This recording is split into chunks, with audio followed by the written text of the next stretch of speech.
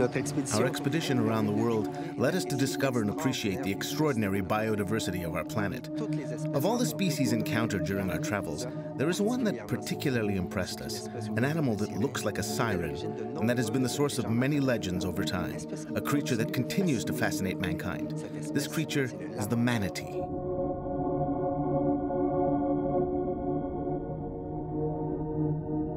The manatee is a marine mammal in the order Sirenia. Sirenia for sirens, which in some languages means mermaids. The mermaid legend likely first arose in the thoughts of lonely sailors who imagined the body of a woman with the tail of a fish. This history also links the manatee with the siren song, a kind of luring marine lament, which some believe is the origin of the French name for the manatee, Lamantin. The manatee lives in coastal areas, environments that are becoming less and less wild, which is why coexisting with humans has become a problem. Coastlines are increasingly inhabited by humans, destroying essential habitat for this threatened species. The implications are troubling. Manatee populations are threatened with extinction around the world.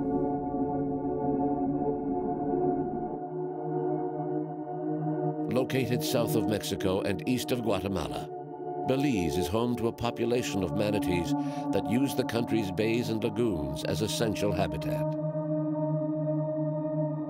Belize is a popular tourist destination. Each year, the country hosts tourists from around the world. And when you say tourists, you're inevitably saying boats, lots of boats. Since manatees are rather slow creatures living near the coast, it's almost inevitable that there will be collisions between manatees and motorized vessels. This is probably the main threat to the survival of populations of manatees at this time. But Belize has decided to participate in efforts to protect manatees. Each year, scientists gather in the tiny village of Gales Point near Southern Lagoon, which opens directly onto the Caribbean. The scientists work closely with local residents, whom they involved in their research. Some scientists travel great distances to study manatees here.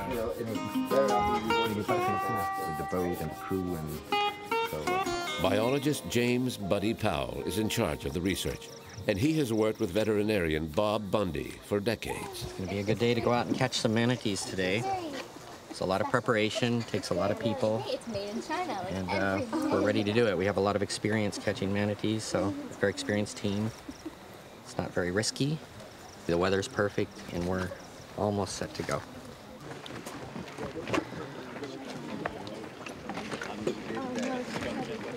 Let's take the poles and move them up to the... Let's actually take the poles and move them to the other boat.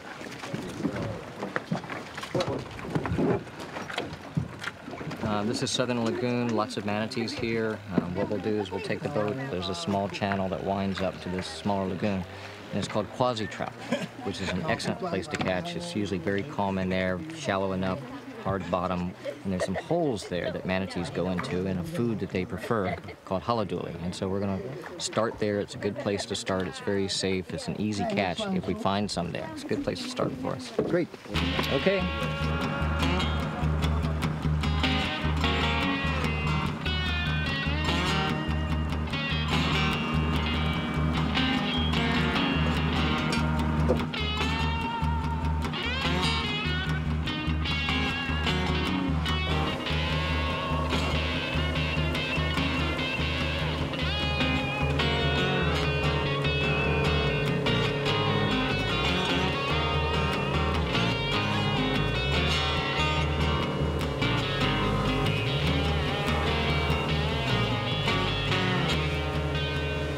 Basically, we're on patrol. All the eyes on the water help us to see the manatee. When the sun's out and it's nice and clear, we can use our polarized glasses and we can see disturbances in the water. We're looking for mud plumes and things that might be associated with manatees foraging, feeding, or cavorting. And then when we see something, we'll drive into that situation, assess it, and then set the nets. To find a manatee in the turbid waters of the lagoon is a real challenge.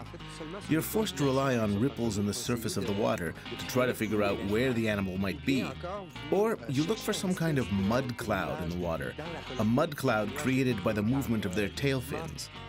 And, if you're lucky, you'll see a small part of its head when it surfaces to breathe. So, it takes a lot of experience, sharp vision, and I must say, a bit of luck. When the team spots a manatee, Buddy quickly begins to circle the animal with his specially designed boat. The net is quickly deployed, and everyone involved, biologists, veterinarians, and local residents, prepare to dive into the lagoon to secure the net. Everyone jumps in the water around the edge of the net to stabilize the net to make sure it doesn't drift. And then once we get all the boat situated and the net situated, we put more people in the water with a small net that we just go in and sort of scoop them out with that small net in principle to bring them into our capture net, which is where we do all the medical work.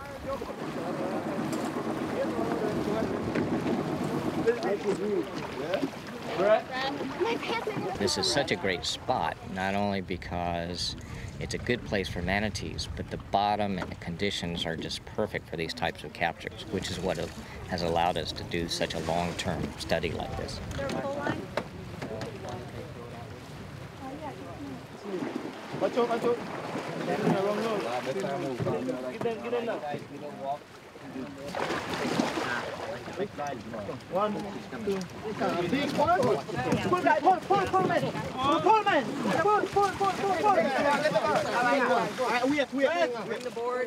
How many places can you go and find yourself next to an animal that weighs 1,000 pounds, kneel down and pat it on the back without getting trampled to death or bitten or speared or whatever? I love manatees. I didn't learn anything that discouraged me not to. In fact, every day I get up, we learn something new.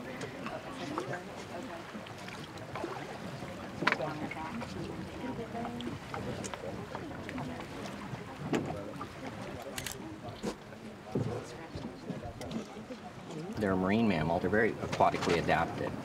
So they're quite different than most other mammals, so different that they're in their own order, the order Sirenia. Now, they're more closely related to elephants. If you look at them, the teats are underneath the front flippers here. The nails are similar. The skin is a little bit similar. But rather than having a trunk like an elephant that they can use to pick up a peanut and bring it up to their mouth, manatees have this very prehensile muzzle, and it's used to grab vegetation, cull it up out of the bottom, and bring it into their body. Manatees have his hairs on the body, and we see the vibrissae on the front of their face, which are like a whisker on a dog or a cat. But these are also whiskers on the body, and they act like a lateral line. So this manatee doesn't need his eyes to see you in the water. They're using the sensory organ on their body that enables them to basically visualize what's going on around them. They lost their hind limbs. Of course, they don't need them to propel through the water. They use these for steerage, their front flippers, and the tail is a spatula that helps them kind of push and propel themselves through the water effortlessly. From afar, the strange silhouette of the manatee may explain why sailors once associated this marine creature with the mermaids of their imaginations.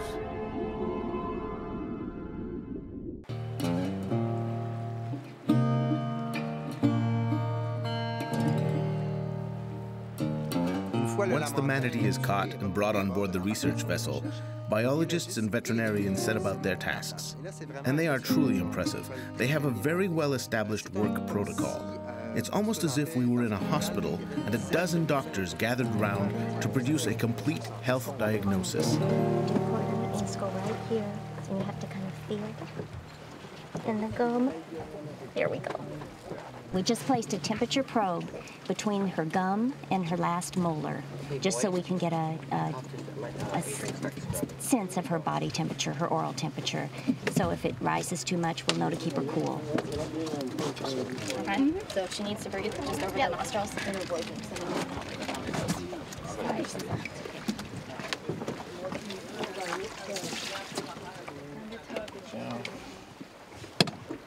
11:16. Austin or 11:15.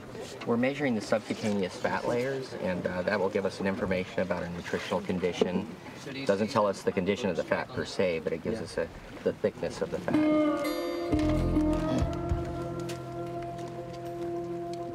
Sticking.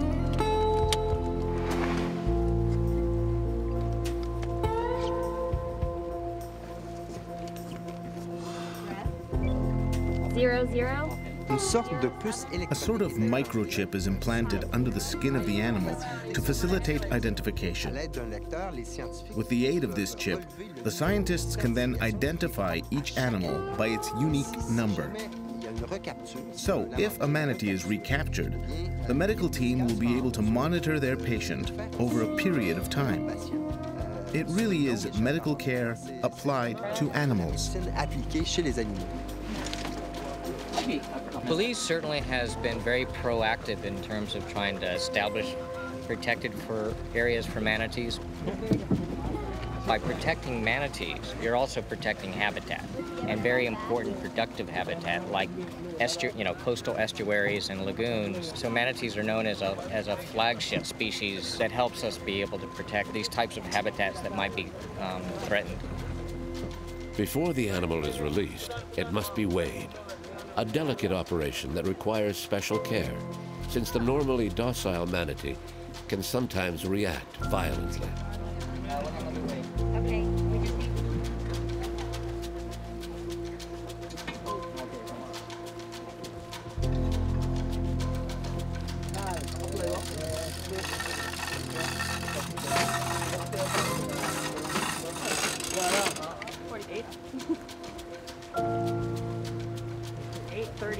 Bring it on, bring it on.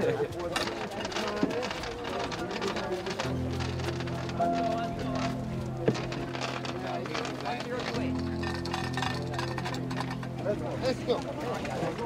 One more.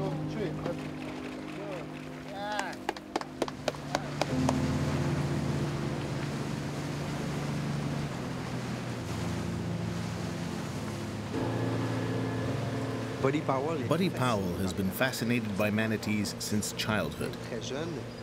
This Floridian encountered these strange marine creatures at an early age. They lived in the waters surrounding his hometown. The manatees of Florida are probably the best known of their species on the planet.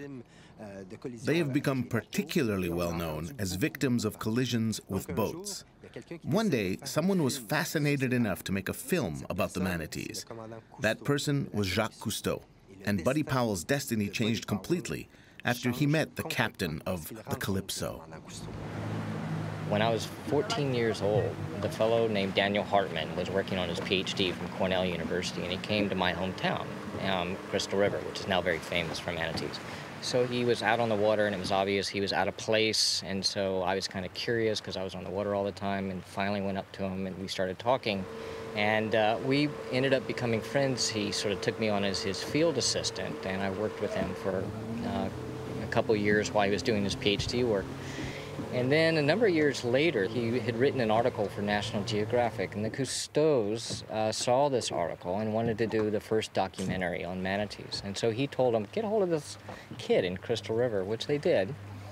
And so I ended up being their guide for over a year when they were doing this first documentary. And that's really what began the momentum for all the conservation work and protected areas and measures that we have for manatees today. Manatees are very docile creatures, and they're docile because they're very intelligent. And we use an adage, an elephant never forgets. Well, manatees have to remember. They have to have rote memorization that allows them to go back to a place and find it later. And the training starts when they're very young. The mother trains the baby, and then the baby picks up on that and emulates that. They don't produce a lot of babies, one baby every 2, 3, 4, 5 years. So they invest a lot into making sure that baby has all of the tools it needs to meet the challenges in the environment. If it doesn't, if it falls short, the animal will die. So these animals, to be long-lived, have to invest a lot of effort into the rearing of the young.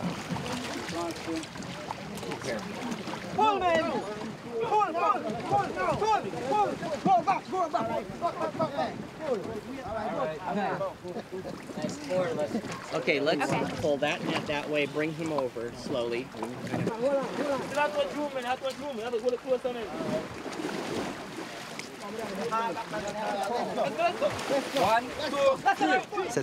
This time it's not one, but two manatees in the research boat. The small vessel is getting a bit crowded, but the biologists and veterinarians have a well-established routine, and it is amazing how efficiently their work is accomplished, particularly impressive when one realizes that their research will serve the scientific community of the entire world. Manatees are great. I think that I am passionate about because it's something unique to my country. Hey guys, we need to roll her a little bit. With Buddy Powell and Bob Bundy and the whole team, it's been wonderful. We've built up this data set like no other for manatees, especially the Antillean subspecies. We're getting information that we can apply for management decisions in this country, and we've been able to take advantage of what they have learned, and we can implement it, so that's a great advantage for us. And you can always do scrub a bigger and then alcohol. We're going to take a tissue biopsy that we use for genetics to tell us the fingerprint of this manatee, basically. And to get that sample, we just use some Novocaine. We apply it with a needle into the skin here. This is the same medicine that numbs the skin that the dentist would use to extract a tooth or to do dental work, and we use it on the manatee so that it's less painful when we take the biopsy sample. We use it for several things: stable isotopes to look at the food the manatee's been feeding on and what his chemical makeup is, and then we'll use it for genetics in pedigree studies and fingerprinting studies of individuals. We've actually done quite a few studies that have been published on these Belizean manatees to tell us a little bit more about evolution of manatees in general. So it's pretty special this morning. Two females, one of whom may be pregnant. And it's really amazing to see how well all the veterinarians and biologists have been trained. They can do a whole series of procedures in about 50 minutes.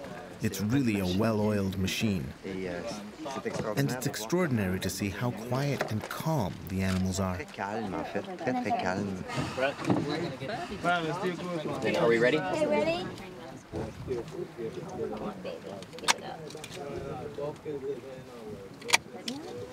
We do call this a cookie, and we do that because it resembles an Oreo. Dark on the outside, white on the inside. It's not meant to eat, but it gives us the food for knowledge, and we learn through studying this little piece of tissue. It gives us some information about this manatee, which helps us to understand about manatees literally in general. And right now, how's the population status here?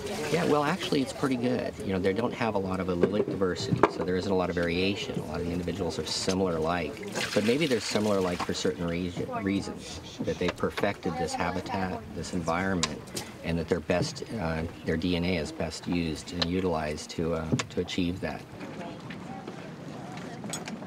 I'm here. I made it.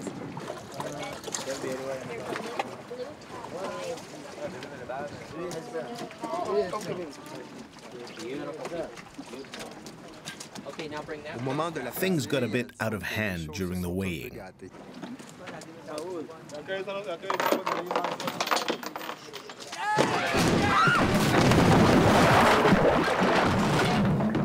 Our two manatees became a bit edgy and knocked overboard everything that was nearby, including the huge structure that was used to weigh them, along with some biologists, veterinarians, and even members of the film crew.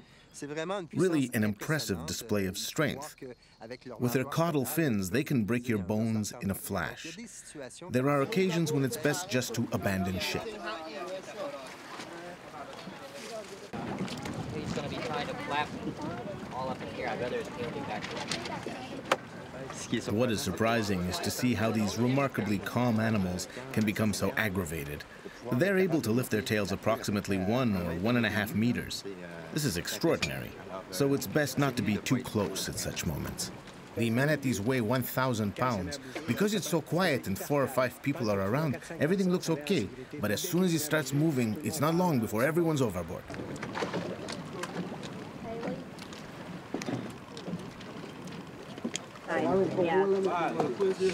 Amanda, do we have a temperature? A lot of students come from abroad to gather data, to collect and do analysis in the US in particular, but it's an opportunity for Belizean students as well. And what I'd like to see is more Belizeans getting involved, more Belizeans on the ground, collecting the data and using it for advanced degrees, but we haven't been able to capitalize quite as much on that as we'd like to. So that is something that I'd definitely like to push for the future.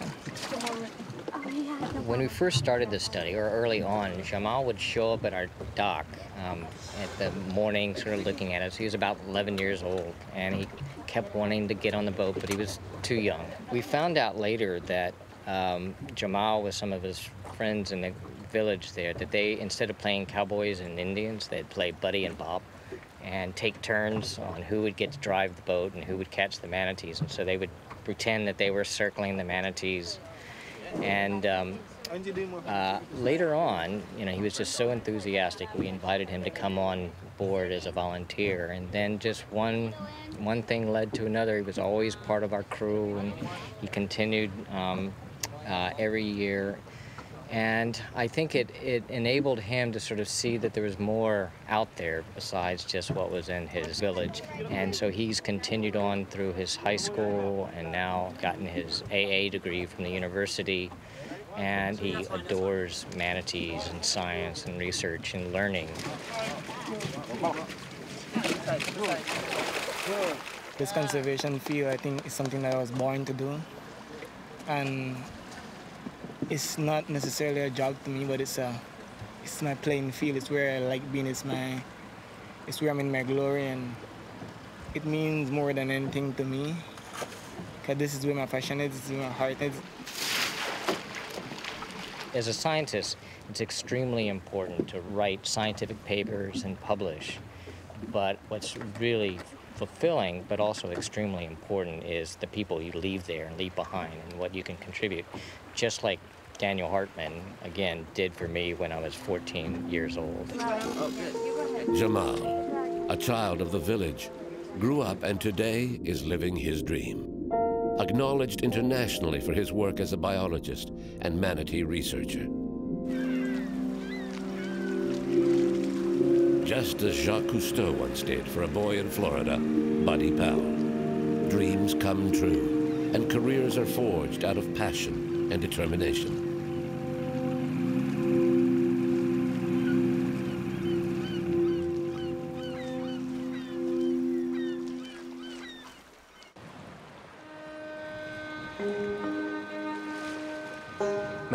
Despite conservation efforts in Belize, despite campaigns to try to reduce the speed of vessels, collisions are inevitable since these manatees are slow animals and they use the same areas as the boats.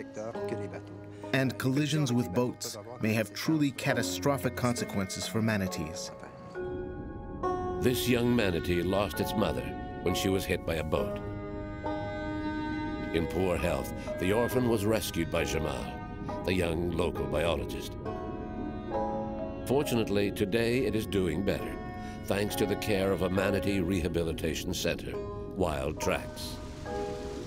Wild Tracks is a non-profit organization, and under that we have a number of programs, including the Manatee Rehabilitation Program that cares for injured and orphaned manatee calves throughout the country, are brought in here when they need care.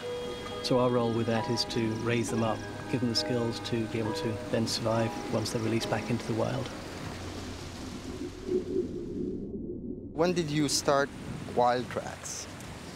The actual overall programs we started in 1990. Back in 99 we started the Manatee Rehabilitation Program as one program under the organization as a whole.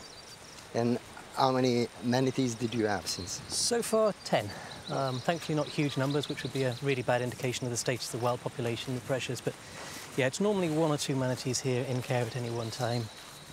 And how long are they staying in average? About 2 to 2.5 years. So here we're going to have the crew forming a line. We're going to move him through the gate and catch him on the other side here. So it takes enough people to have going up here, one to make sure he's not in a corner, move him through the gateway, and then we'll guide him into this corner for actually lifting him out. This guy came in very emaciated in February of this year. His condition was critical, so we had to get food in. So he's been nasogastric tube fed, so a feeding tube up the nostril down into the stomach, and stayed on with that. So it's rather invasive, but it is what saved his life. You know, without that, there's just no way we'd have kept him alive.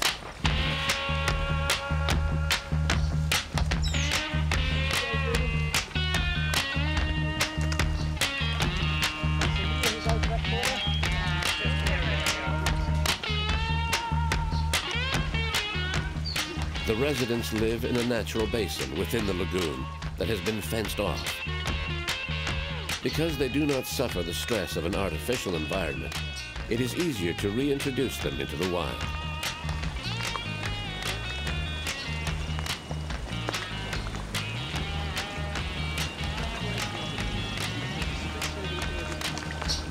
Bring that forward.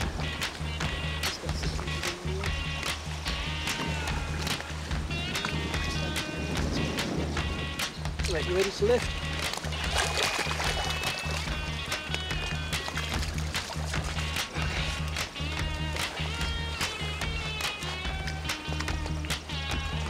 This clears. Yep. Okay.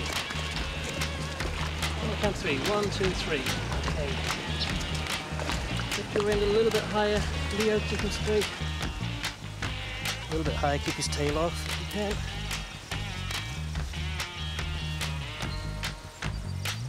Take him head in and then turn him round.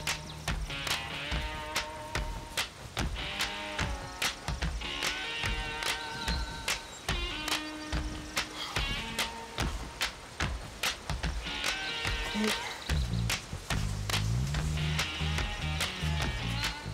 That's good. Great. Now, Leon, if you could do the feed net, or maybe if you do the water. Okay, so we wait for that breath, insert the tube whilst the nostrils open. You see the valves closed, and then we push the tube in slowly and carefully, trying to ease it to make sure it goes down the esophagus into the stomach. We have the tube measured against the back end of his flipper to make sure that we're reaching into his stomach about here. When he came in, we were feeding him twice a day. Now we've cut it down to once a day, even once every second day, because we're trying to encourage him to eat more of the seagrass himself, because this is obviously a pretty invasive system, but when you've got a very emaciated animal, you have to get food in as fast as you can and get the condition up. He's still probably 80 to 100 pounds underweight as compared with what he should be at this age.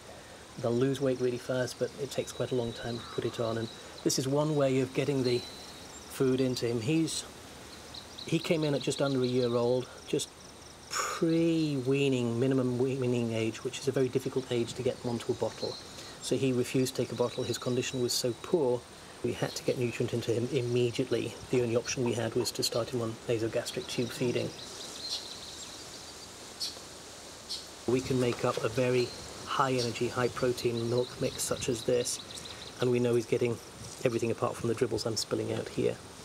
I suppose that, you know, every survival animal are very important because the population is pretty low around here. Indeed. As an endangered subspecies, you know, it's critical to get as many back into the wild population as possible. Estimates vary for the Belize population anywhere from 500 to a maximum of 1,000 animals.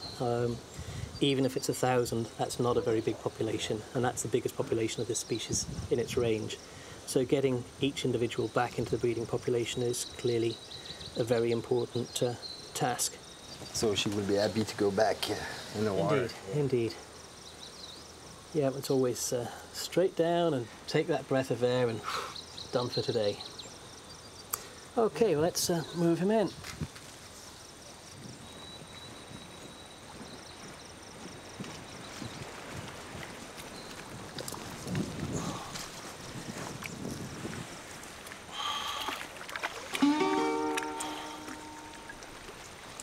Okay, ready? and down. So he'll probably go down and come up about halfway along the pool for a fresh breath of air, I suspect. Another resident was waiting at the door of the enclosure. In fact, every day when the darkness sets in, Twiggy, a former resident of the center, returns to spend a night safely inside the enclosure. So now Twig is fitted with a radio transmitter that floats up. It makes it a lot easier finding out where she... In fact, there she is, just over there. You can see her just coming in. So we'll have one of the girls open up, let her in, then someone else can feed her down here. And this one is an old friend of you. Yep, she's been here for 3 years now. She's accustomed to us and vice versa. And actually the last bit of rehabilitation is standing back, so they're learning to step back from people. In the first 6 months after release, it's also, okay, no one anywhere near, because obviously as a wild animal, she's got to keep away from people rather than coming in, the way she's still accustomed to coming in for feed.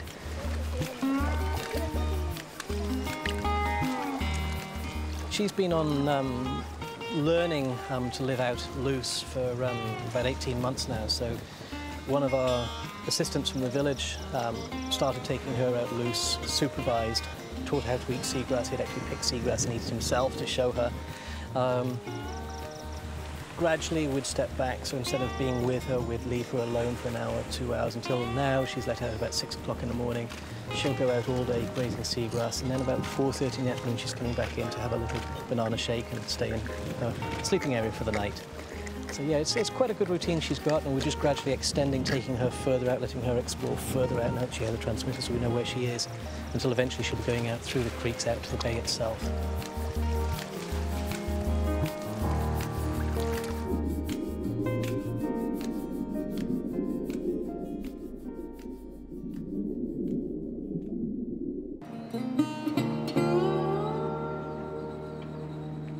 Buddy, Bob, and their team have left Gales Point for the busy waters of Belize City.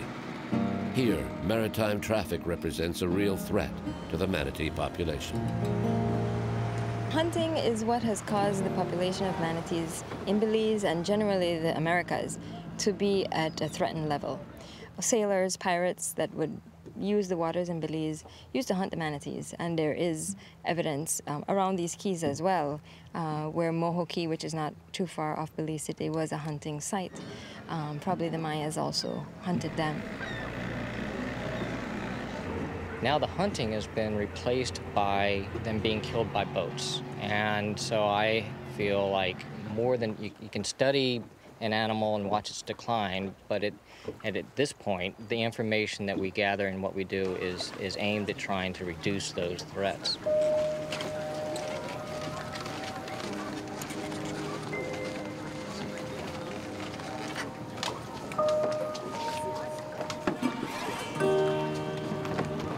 All right, guys, let me assign boats.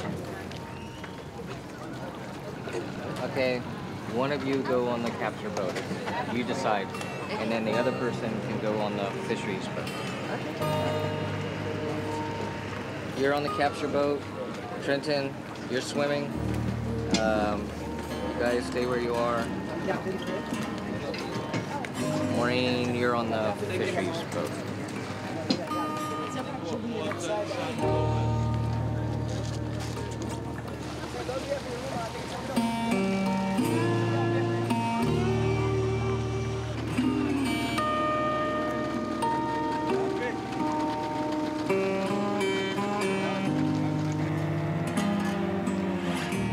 We get about 20 to 25% of deaths that will be positively identified as being from a watercraft. And we can identify that either from external injuries where the propeller will severely scar the animal, where it would open up the animal, or we would open the animal during a necropsy. And when we open it, it looks fine from the outside, but when we open it, we might find a broken rib that has maybe punctured the lung. And the only thing that would cause that would be a boat. So if we were in Florida, this entire coastline would just be condominiums and houses and boats going this way and that way that the manatees would have to contend with. You would never see an animal without one boat strike. One of the reasons we're doing this study in this particular place is that there are boats going into the Belize River. So we're trying to find out through our radio tracking, how often they are moving over towards the river to be in harm's way. And so with that information, then the government of Belize can act by putting up speed zones where it's necessary, where there's the most chance of boat and manatee conflicts. So they can make sure that at least in those areas, boats are going slowly enough so that not only do they not disturb manatees, but they don't hit them.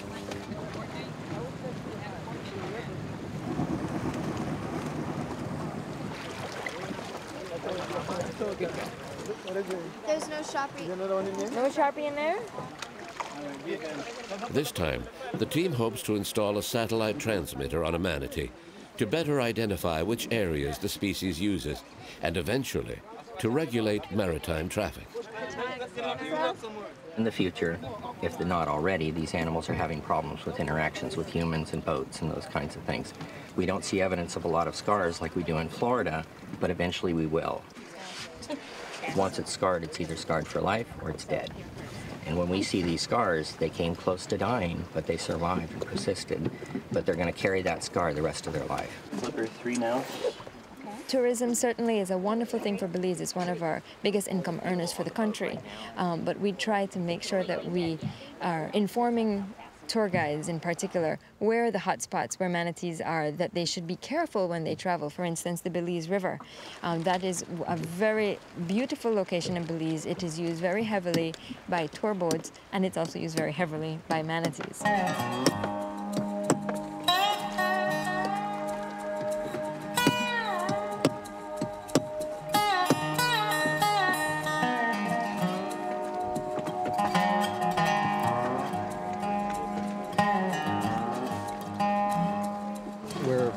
Putting together, inserting the batteries for the satellite transmitter.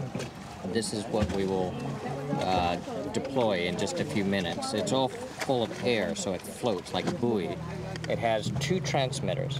One transmitter transmits up to several satellites, and it has another transmitter that allows us to be able to follow it on the ground, on the water. We're gonna wait to see garbage. How long will it last? It'll last about a year. The satellite part, it actually has a salt switch so that when it submerges under the water, it shuts it off. And then when it comes up to the surface again, it starts transmitting again, and that helps us save batteries. Once a year. Protecting their habitat is the only real hope we have of saving the last survivors of this endangered species. Despite these conservation efforts in Belize, there are only between 500 and 1,000 manatees left. A very small number. Research must continue. The use of satellite transmitters will allow a better understanding of manatees' territories and come up with measures to protect habitats essential to their survival.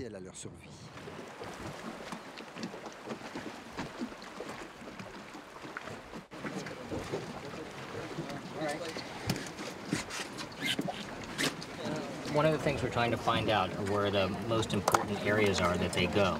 And we do this so that when we're trying to establish protected areas, it's fine to protect one area here, but if the animal spends 50% of its time someplace else, you want to make sure that both areas are protected. So, and also the corridors in between. So this allows us to be able to find out what its critical habitat is and the corridors that they use to move in between. A number of them that we have tagged and with a collaborator in Mexico have come down from Mexico to Belize, to Southern Lagoon, for example, which we think might be an important nursery area. So this is the tether I was talking about. It won't knot. It's semi-flexible, and this prevents it from getting caught on and knotted up in mangrove. It's got a the belt has a weak link in it, and there's also a weak link inside here, so that if it does get caught on something, it will snap free.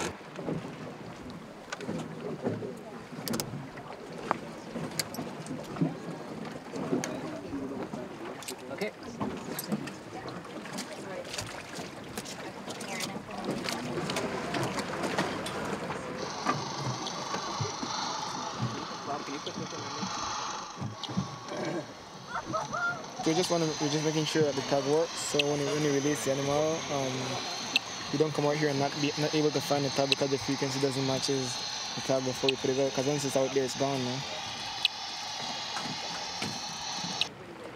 1, 2, 3. 1, 2, 3.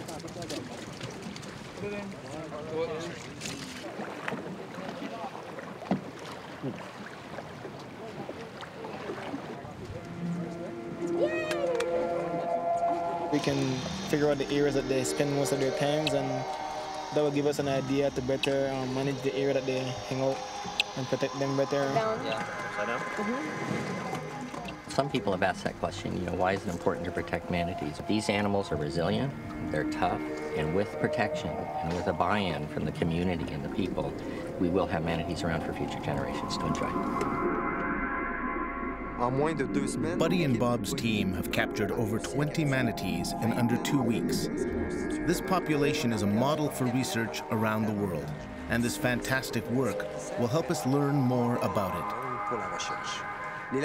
Manatees are excellent indicators of ocean health, especially in coastal regions. But they face the same threats everywhere: habitat degradation, pollution, and obviously collisions with boats.